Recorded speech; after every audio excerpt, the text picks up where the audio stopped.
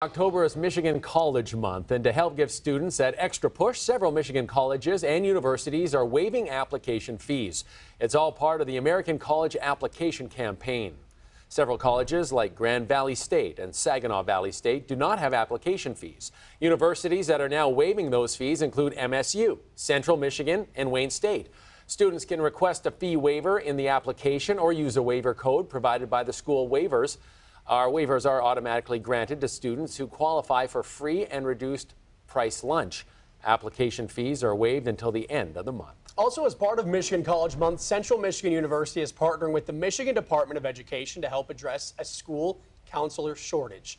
Joining us to talk about this, the grant program being offered, is Professor and School Counseling Program Coordinator at CMU, Ellen Armbruster. Good morning, Ellen. How are you?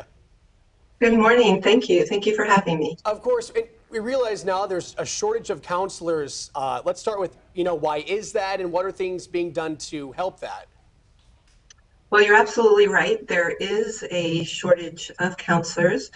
This is due to things like poor pay and heavy administrative workloads, sometimes safety concerns after COVID. One of the really big things that gets in the way is the very high student to school counselor ratio that we have in Michigan.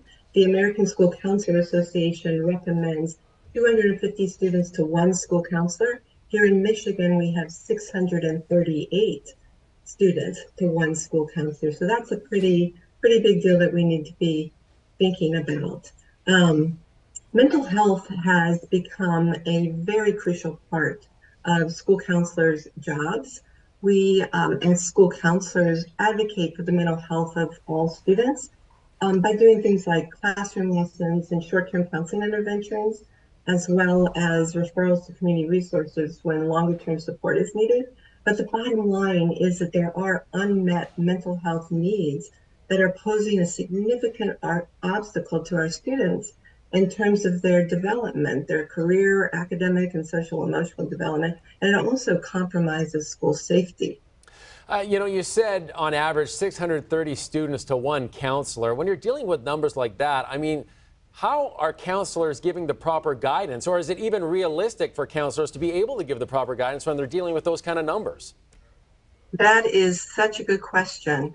It is very difficult to do that. It can be overwhelming. It's a very difficult job, and there's a lot of burnout because of that.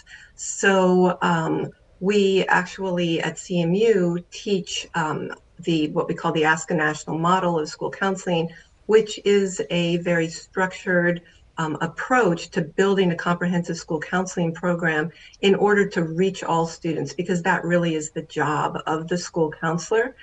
However, with 638 students per school counselor, it's pretty hard to do that. Additionally, not all schools have school counselors. For example, in 2020, 40% of Michigan school districts had no school counselors in them. So there are many students that are falling through the cracks and don't have the access to the mental health care that they need. And this, of course, is during a time when depression and anxiety have been increasing, as has suicidality.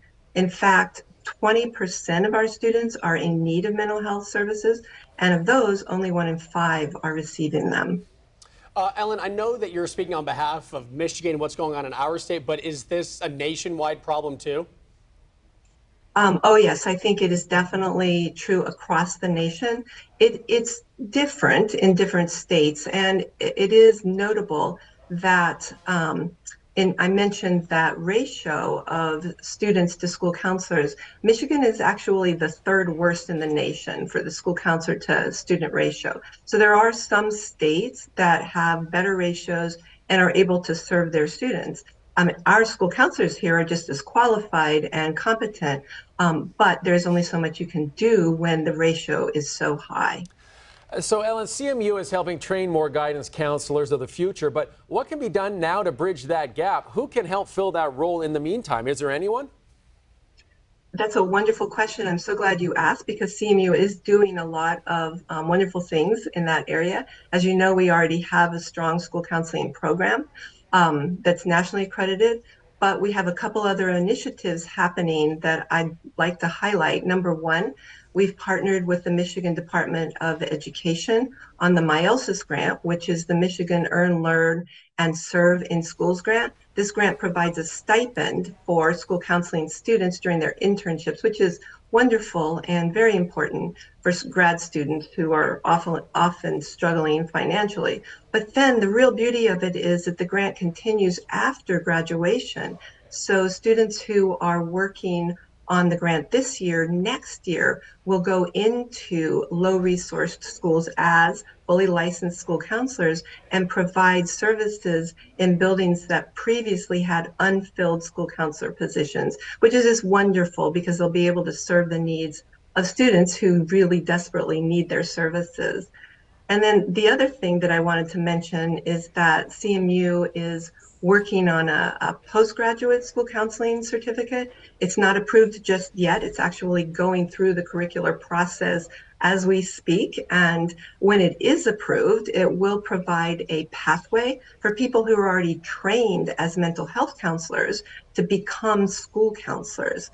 It's a program we hope to launch in fall of 24 after it's approved.